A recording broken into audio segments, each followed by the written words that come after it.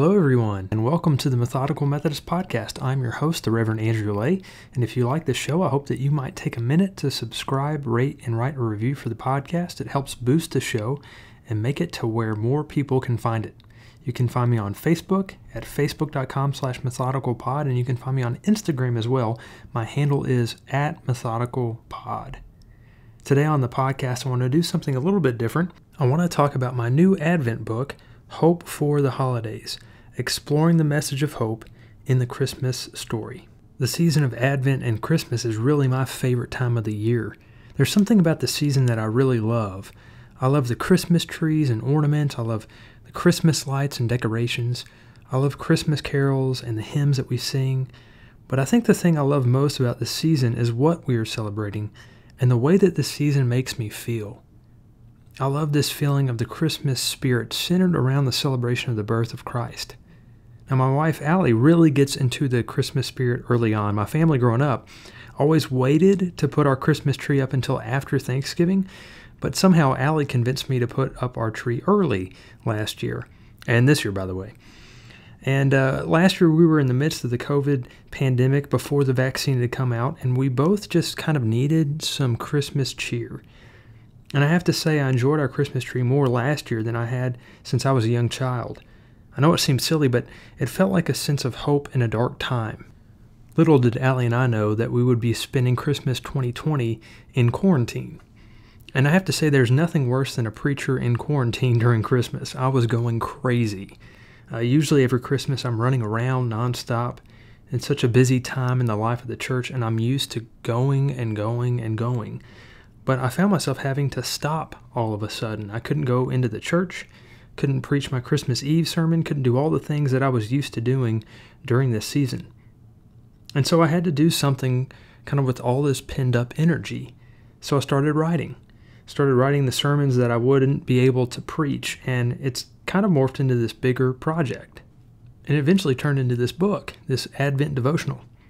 And I had absolutely no intentions of actually publishing it. But my wife, Allie, really encouraged me to send it in to a few publishers anyway. And so that's what I did. Sent it into a few small publishing companies.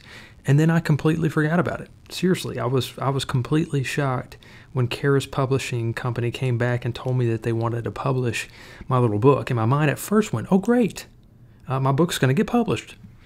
And then I immediately went to, oh no, my book is going to get published. This means that people might actually read it now.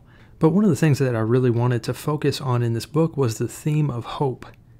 I can sometimes get frustrated with finding material for Advent sermon series. A lot of books and series look at Christmas According to Scrooge, or How the Grinch Stole Christmas, or It's a Wonderful Life. And we saw these Lifetime movies about how Christmas is about family and romantic love. But I wanted in my book to focus on the traditional scriptures and themes from the Bible and how it's connected to this idea of hope.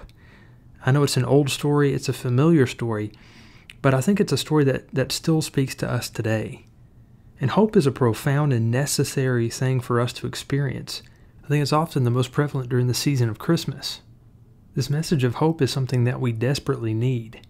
There are times when we feel like we are surrounded by experiences of pain, loss, and suffering. In the midst of these times, it can be hard to see any good. Over the past few years, we found ourselves in the midst of a global pandemic. On the news, we witnessed numerous accounts of violence and racism. We hear about school shootings and acts of terrorism.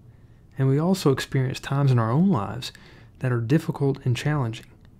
During these trying moments in life, it can be hard to find the hope that is present in our lives.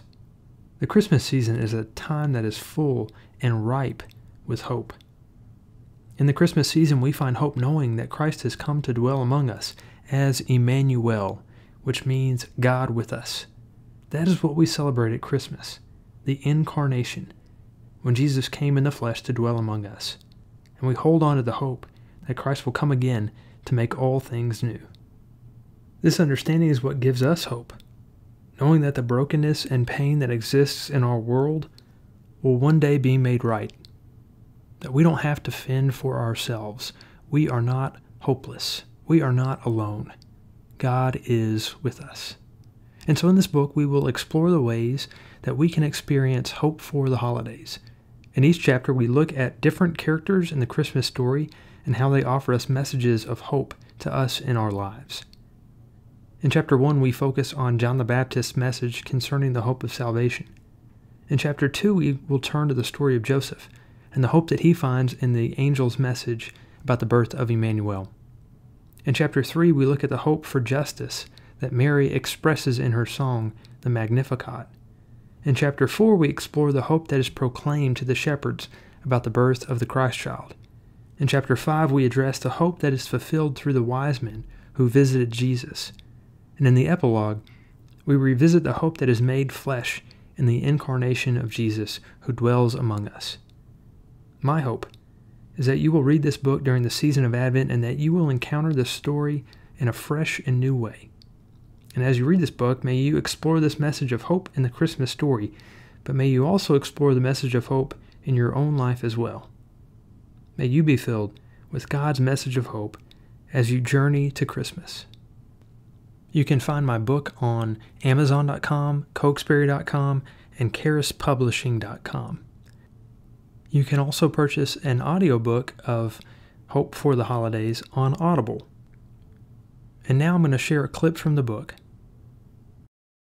During the season of Christmas, we are invited to receive a message that is focused on the hope, peace, joy, and love of Christ.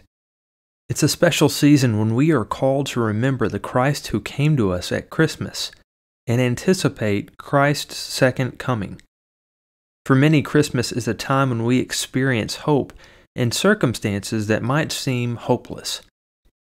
As we look around at our world, we see examples of racism, violence, and injustice, and we are reminded of our need for a Savior to come into the world and right all of our wrongs. We can turn on CNN or listen to NPR and find examples of injustice and oppression in the United States of America and around the world. We witness tragic and horrific events almost daily. I can think of several examples. On February 14, 2018, a gunman entered Marjory Stoneman Douglas High School in Parkland, Florida. The shooter, a 19-year-old man, opened fire with a semi-automatic rifle, killing 17 people. This tragic event marked the deadliest high school shooting in United States history. On May 25, 2020, the world was shocked by the murder of George Floyd in Minneapolis, Minnesota. George Floyd was accused of buying cigarettes with a counterfeit $20 bill.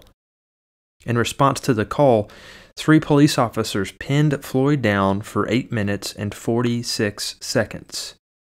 One of these officers had his knee lodged against Floyd's throat, which cut off his air supply, causing his death.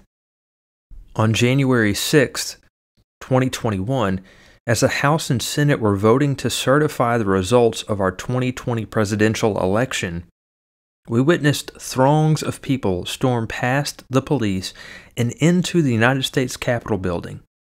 They tussled with officers in full riot gear, broke into the chambers, and entered governmental offices. They carried Confederate flags and were adorned with Nazi symbols. 5 people died because of this domestic terrorist attack.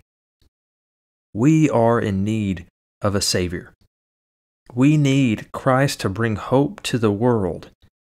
In our pain and suffering, we find hope in the coming of Christ. In the message of Jesus' birth, we receive, as the Christmas hymn, O Holy Night says, a thrill of hope. The weary world rejoices, for yonder breaks a new and glorious morn.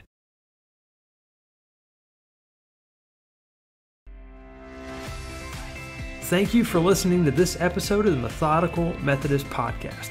If you have enjoyed this show, I hope you might consider heading on over to iTunes to subscribe, rate, and leave a review of the show. It is very much appreciated.